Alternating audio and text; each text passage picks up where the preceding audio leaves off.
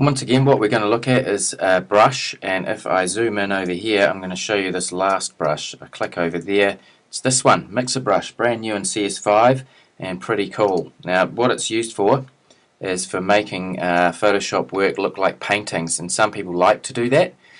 Personally, it's not something that I've done much of, but we'll just have a look at it, a brief look, because once again it's not something that as long as you know it's there and roughly what it does. So I'm just going to open a file, and I've got this one called Birdie. Okay, now that was from the desktop into my samples folder there, and if you've done my course you'll have that. So Birdie, and I'm just going to open them up, and there it is. It's a, I don't know, that might be a woodpecker or something. But anyway, it's the mixer brush we're interested in here, so I'm just going to go down and get that mixer brush. There it is there. Now just note that it's got that funny little icon with the little drop above it there. So they all look very similar, so you just got to be a wee bit careful that you get the right one each time you're using this. Now what the mixer brush does is it sees what's there in the image and it mixes paint for you and just sort of makes it flow together. So instead of using a solid colour, it actually mixes what it sees underneath it. There's a couple of options up here that you really need to be aware of when using the mixer brush, and up here we'll just go and have a wee look at them. This thing here is the swatch that it's using, and you can clean the brush, and you can also load a brush in there. Okay, so you can clean it out so it's nothing. Here's the wetness of the brush, how much is on it, how much it mixes, and how much it flows. Okay, so you can change these and do all sorts of other bits and pieces in there. And also it's a good idea to sample all layers. These things are really good to use with Wacom tablets and things like that, so you can turn bits and pieces like that on and off, but definitely have sample all layers turned on when using this one. It's probably a good idea. Now the way it works is I'm going to do this in a new layer. We've done this once before, but I'll zoom down here and we'll have a look at how to make a new layer. That's it there, that little icon, make new layer icon. When I click that, there's my new layer there. And because I've got sample layers turned on, it's going to see those and put it into this layer. So first things first, what I'm going to do is clean the brush, because it's got some old stuff on there already. So I'm going to go clean brush. So that cleans it out. And I'm going to take a sample over here. So I'm coming over to the actual image. Maybe I can just zoom in a wee bit on that. And I'm going to hold down the Option key and click. And notice that over here, it's actually sampled that bark and all the colours that go with that bark. So you can actually add or remove them as you need them. So let's have a look at what it does. It works on square brackets keys as per all of them.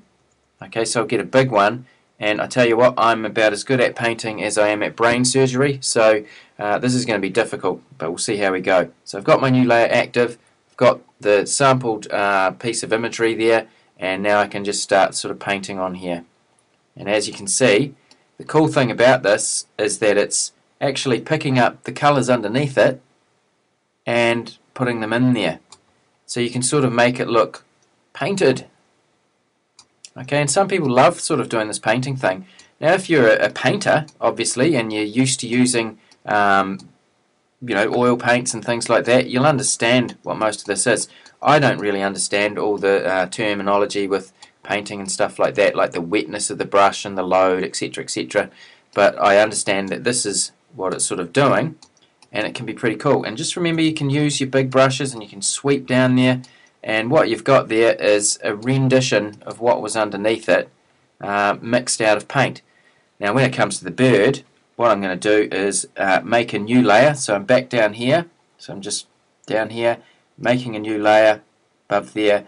I'll come back onto this layer here and sample the bird by holding down Option. I'll just sample on his head there and make sure I'm onto this new layer that I'm putting the bird on. So just like I said before, you activate the layers by clicking on them. So I've got that one active. Obviously need a smaller brush than that. I'm just going to see what happens here. I'll zoom in. So I'm holding down Option and scroll wheel, and I'm just going to start painting this bird in there. I'm using small brush strokes on that. Get even smaller brushes again. Have to get his wee beak in there. Can't have a bird without a beak. So I'll just sort of sweep that out. Oh, jeepers, look at that. But anyway, it's one of those things. And like I say, if you're a painter, full-on painter, you probably find this really cool, and you probably be able to get it to behave very similar to the way paint behaves. There is a series of brushes under there. There's also some presets. We'll just have a look here. Up here you've got custom. If I click on that, you've got dry, heavy load. Now to painters this is going to mean something. To me, I've got no idea really, but I know that they alter the way it works. So I'm just going to go for a moist light mix here and see what that does. No idea what it's going to do, to be honest. So I'm just going to go in there and paint away. It looks like it's doing something, but I'm not sure exactly what. So there we are. Now it's very impressionistic, I guess, and you know, that's the way some people do paint. And if you have to do some kind of painting thing, it might be quite nice. And you can see my little bird's looking alright actually. I'll just paint in a wee bit more red there. So that's that bit. I might as well do the background as well. So again, I'll go onto this background layer here, make a new layer. The reason I'm going to the background one is because it will pop it directly above that. So I'll pop it directly above that. Okay, I'll clean my brush. Clean the brush there. I'll take a new sample over here. Option click, and notice that it's changed that up there. I'm on this layer which is underneath the bird and that piece of tree trunk, and it's quite a bit of trunk there, so I might as well, I'm holding shift there, spacebar to move that around so we can see the whole thing. I'll get a big old brush there and just sweep it down there like that. Don't know what this is going to do to my bird. It just sort of spreads him out a wee bit. Look at that. I knew I could be a painter. I knew it. So Photoshop's allowing me to do that, and it is quite impressionistic, and I'll put a little bit of zigzagging in there just to make it look a bit better. Maybe I could push that around a wee bit. I'm getting into this now. It's kind of cool. It's quite an interesting thing. So I've got that bit there. One more layer of background, make the new layer, and I'll do this green stuff. The green stuff looks quite nice. Probably quite easy to do that too.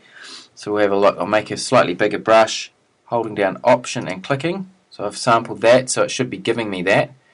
This thing can be moved around a wee bit so it's not in my way. I'm on the correct layer there underneath the other ones, and I'm just going to paint away there. I'm just going to do a crisscross motion here. Look at that, just to sort of give it that kind of feeling of those leaves in the background. Now this is pretty clever because it's seeing all of those colours at once and allowing you to sort of sample them and use them like that. So it's a pretty cool tool. I'd say that it's one of the ones that are going to be used for more artists than photo manipulators. But having said that, pretty cool stuff. I've never painted before, so I wouldn't know. But looking at that, I reckon I probably should have. Look at that, that's brilliant. Anyway, a lot of fun. Just recapping, it's this tool here. Mix a brush, and you change the sample by holding down Option and clicking on it. You can also clean that brush there, so clean it out and get a new sample. You can change these bits and pieces in here and also load custom brushes, I guess, and you can alter all these parameters in here. Now the way I managed to get it to work reasonably well was to sample all layers, and that seemed to really help for me. And as you can see, I've got this thing that does actually look a little bit like a painting of a bird. Have a go.